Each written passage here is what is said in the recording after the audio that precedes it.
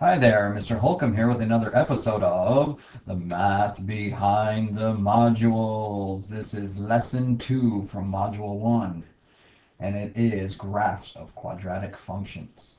Exploratory challenge says to plot a graphical representation of change in elevation over time for the following graphing history, or story, I mean. It is a video of a man jumping from 36 feet above ground into 1 foot of water. Okay. Yeah.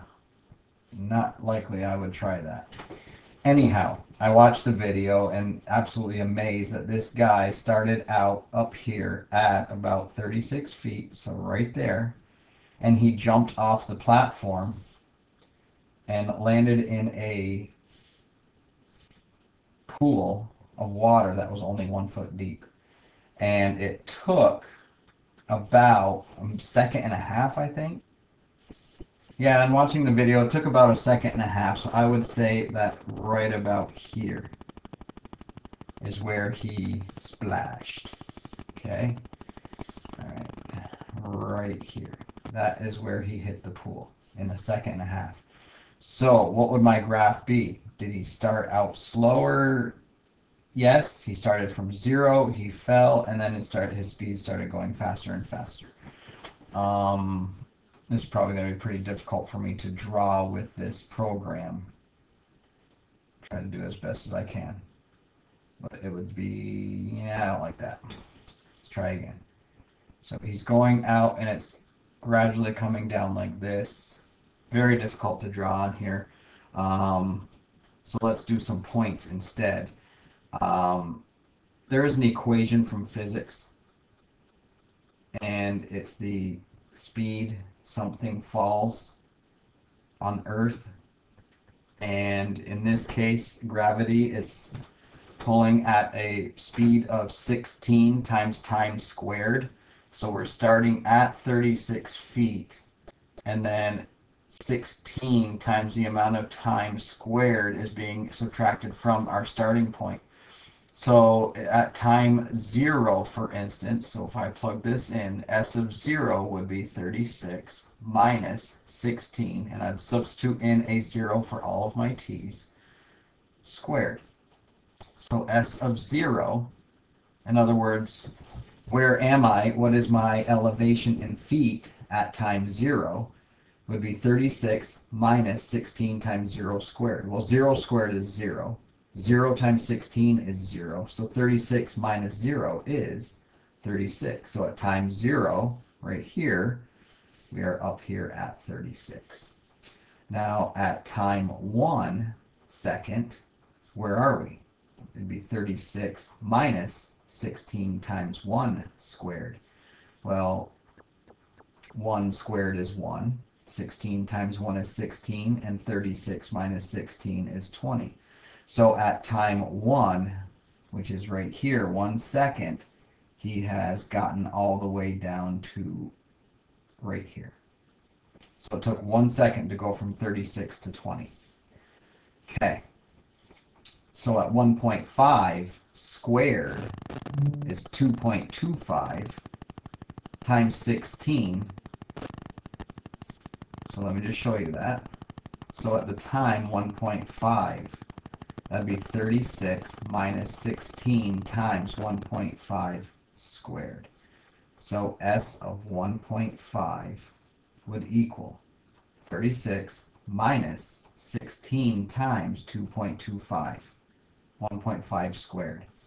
So S of 1.5 equals 36 minus, and then I multiply this, and let's just save some time here. Hey Siri, what's 16 times 2.25? 16 times 2.25 is 36.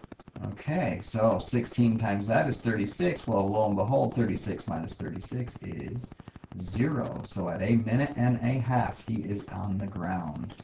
Okay, so that holds true for this equation. So we can pick points in between to get even more accurate. So I could change this to a half a second. So 0.5, so let's just do this quickly right here, save some time. So at a half a second, let's just erase all this. Let's do another one. Okay, so let's change colors. So S of 0.5 would be 36 minus 16 times 0.5 quantity squared. So S of 0.5 would be 36 minus, well, 0.5 times 0.5 is 0.25, or a quarter. Well, I know a quarter of 16 is 4. And so S of 0.5 would be 36 minus 4, or 32. Okay, so that means that at 1/2 second, he is still up here around 32. Right here. So he jumps off, and it's coming down like this, and kerplunk, splash.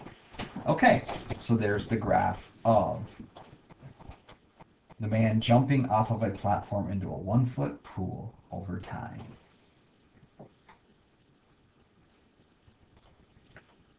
Okay, so here's example 2.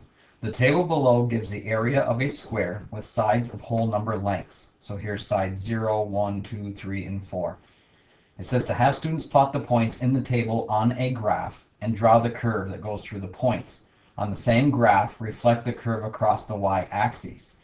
The graph is an example of a graph of a quadratic function. So what they're talking about is they have these squares. Here's a square here with area 0, length 0, width 0, aka a point. Here is the area of a square of side lengths 1. So that would be 1, and this is 1. And then we have area side length 2 by 2, which would be an area of 4. This is an area of 1.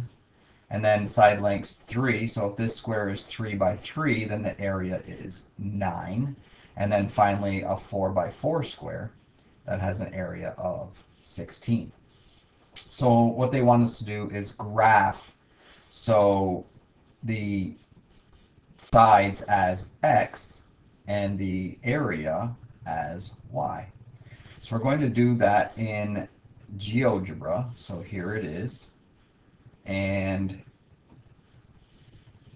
I'm going to input these points, and I'm just going to show you how they're going to graph. So I'm using the Geogebra website. If you're not used to this or have never heard of this, it's a great website for an online graphing calculator. So I can input a point, and I can choose a coordinate of the point 0, 0. So side length 0, area 0, and hit return, and it will plot a point at 0, 0.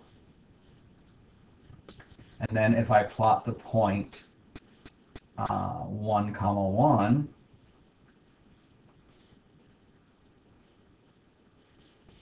let's see, it's not, there they are. Okay, I was just covering it up. So there's 0, 0. There's the point 1, 1.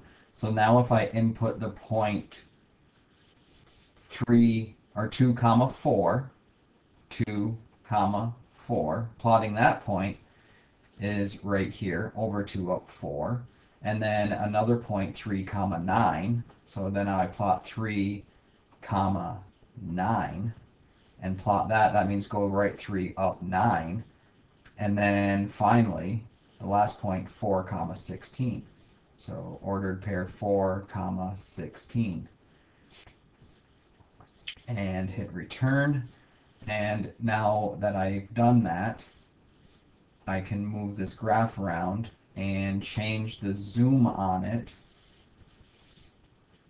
Okay, so the zoom's right here, and there it is. So now what they're saying is, it says on the same graph, reflect the curve across the y-axis. This graph is an example of a graph of a quadratic function.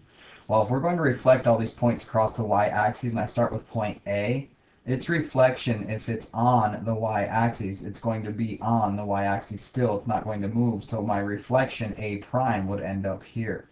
Now, if I reflect B across the y-axis, then it's going to end up at the point, instead of 1, 1, it's going to end up at the point -1, +1. Okay. Okay, so now I have these points. Now I want to reflect them. So if I click here and I do transformation or reflect about a line, I click there, it says select objects to reflect, then line of reflection. So if I choose this point and this point, it's not letting me choose. Let me just try this.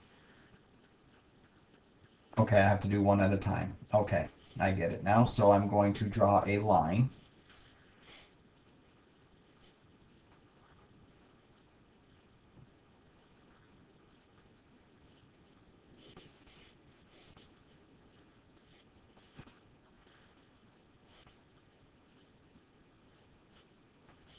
So if I draw a line from here to here, and then I choose to transform, so I'm going to pick the point A,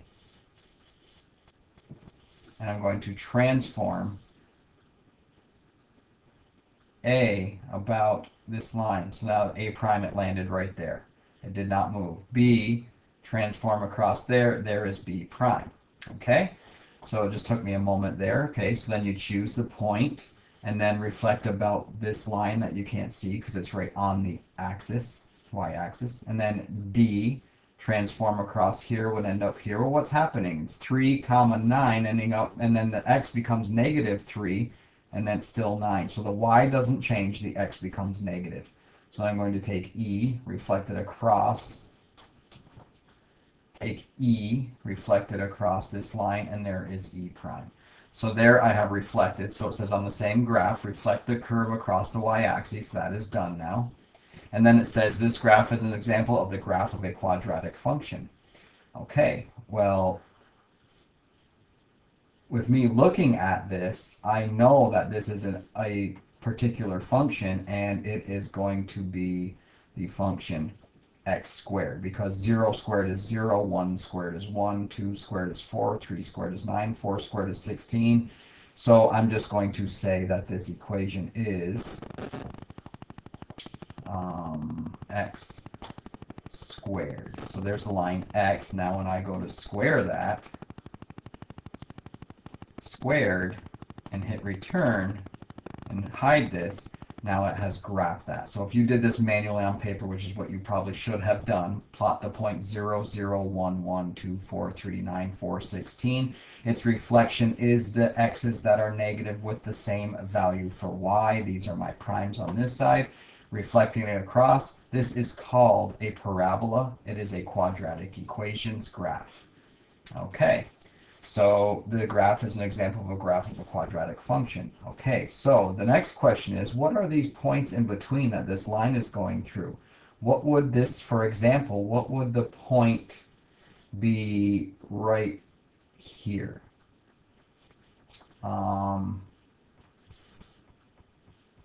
If I put a point like right there, I'm not sure how to draw a point, just, oh, here it is right there, a point. Okay, so how about right here? Put a point right there, G. Well, what does that represent? Well, it would be a side of side length, something between 3 and 4, and it squared would be something between 12 and 13. So 3 point something. So these are all values of the area. The y would be your area. These are all the values of areas of squares whose side lengths are between integers. Okay, so that's what the connecting the lines, the dots with a line does. Not a line, but if I connect those dots with this function, this green parabola, all the points in between these points that we have plotted are points where the sides are not whole numbers, and neither is the square of those. Well, some of them would be, like right there. But anyway, these are side lengths that are not integers, resulting in what their area is. Okay? All right. Next page, and that is it. This is the end of lesson 2. Go do your problem set.